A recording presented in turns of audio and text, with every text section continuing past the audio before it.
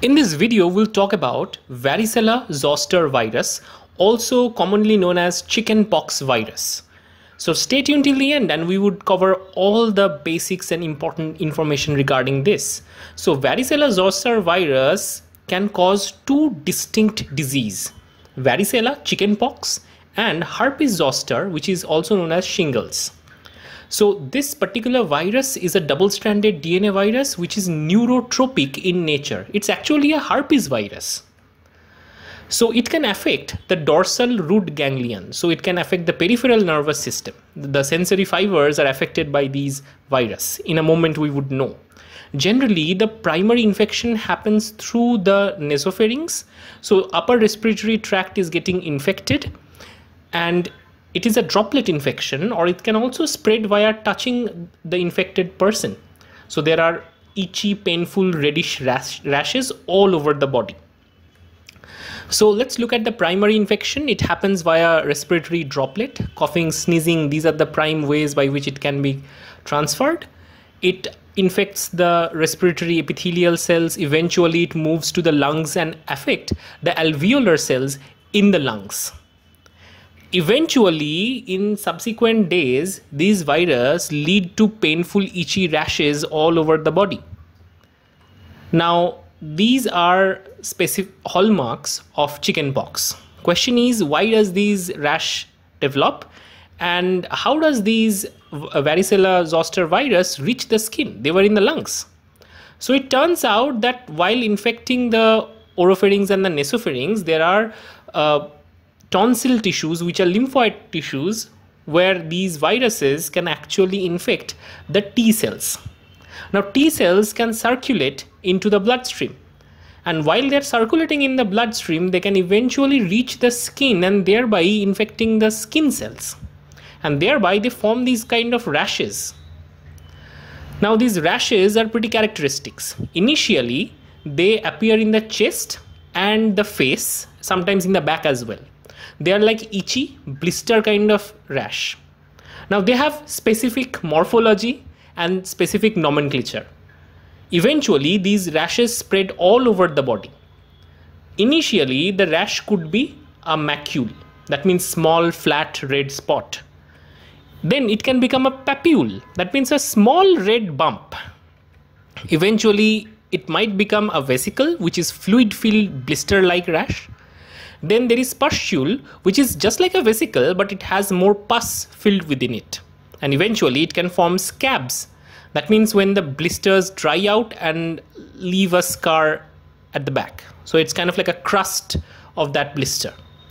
So these are hallmarks of these rashes found in chickenpox. And one can have all these stages simultaneously. Okay, so question is, how the varicella zoster virus affect the skin?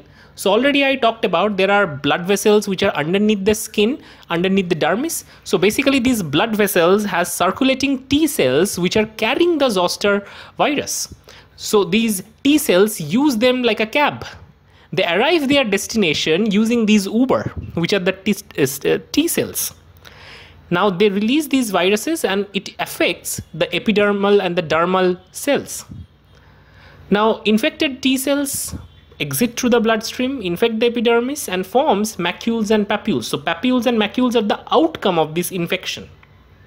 In 24 hours, vesicles form, and in many of the cases, Zang cells are found, which are altered keratinocytes, which having multinucleus. Then eventually these particular macules or papules resolved, forming that scab, but still it can shed some amount of virus. Question is, why these rashes are discontinuous? Why they are not all over the skin? The simple reason is there are specific cells in the skin which are also secreting interferons that interfere with the viral assembly, and thereby it ensures only few cells are affected but nearby cells are spared. This is how our body fights back to prevent the infection. There are also CD8 positive cytotoxic T cells which recognize viral peptides using its when presented on class 1 MHC molecule, and that signaling leads to production of cytotoxic granules and secretion of these cytotoxic granules. and that lead to apoptosis of the cells which are infected by this virus, and thereby this infection actually resolves by its own. It just requires time. Now, since VZV affects all the epithelial cells in the skin, and we know that skin is innervated by several sensory fibers, these viruses can retrogradely travel from the nerve ending to the cell body. And these cell bodies are ending up into the spinal cord, into the dorsal root ganglion. And eventually they can remain there in a latent state. Whenever required, they can be reactivated and they can move anterogradely and infect the skin again. So that is why one thing to note, that the dorsal root ganglion is kind of like a storage place for these viruses for long term. So what we learned, there is primary infection and the rashes appears. These are very common in children. Generally there are not big complications, but sometimes there could be bacterial sepsis, pneumonia, etc. associated with these infection. But eventually there is a latent phase that is happening in the dorsal root ganglion, and viruses move in a retrograde fashion, move to the cell body, into the dorsal root ganglion, and stay there for a long time. It's latency. And eventually when the body's immune system become weak and weaker as we grow old, at around age 50, there could be a reactivation that might lead to the shingles. So shingles are more localized rash, maybe present asymmetrically in one side of the body. It really depends which DRG is basically affected. There could be some complications like myelitis, vasculopathy, gastrointestinal ulcer, pancreatitis, etc. So key points to remember regarding VZV infection is like chickenpox starts with an incubation period, then a prodromal phase, and eventually forming itchy rashes. Shingles occur due to reactivation, and that happens generally in the adult population beyond 50. And there are blistering rashes which are more localized and could be asymmetric in one side of the body. Just to recap, here is a timeline of the VZV infection. So there are incubation period, there are infection phase where the upper respiratory tract is infected, liver and the spleen gets infected within 10 days. Then there is a contagious period where there are active rashes on the skin, there could be fever at this point. And eventually the virus goes to a latent phase, moves to the dorsal root ganglion, it's not eliminated and it stays there in the body. Eventually they can reactivate it based on the suppression by the immune system. If that is removed, these viruses would come back to life again.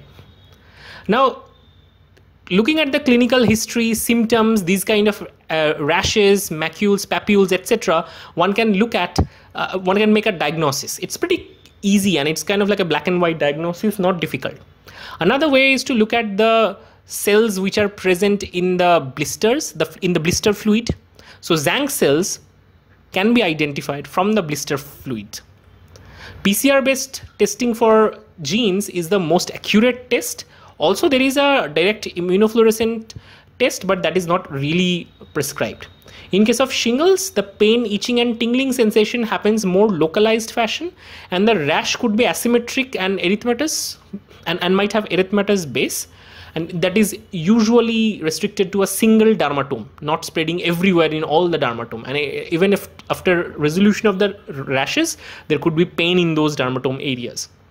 Anyway, acyclovir is a good choice of drug that can interfere with the viral infection. Intramuscular is more preferred. Oral acyclovir is not that efficient. Two other molecules like famiciclovir, famciclovir and valacyclovir are also good candidates against this particular virus. So I hope this video was useful. If you like this video, give it a quick thumbs up. Don't forget to like, share and subscribe, and see you in next video. Please support our channel using super thanks. See you in next video.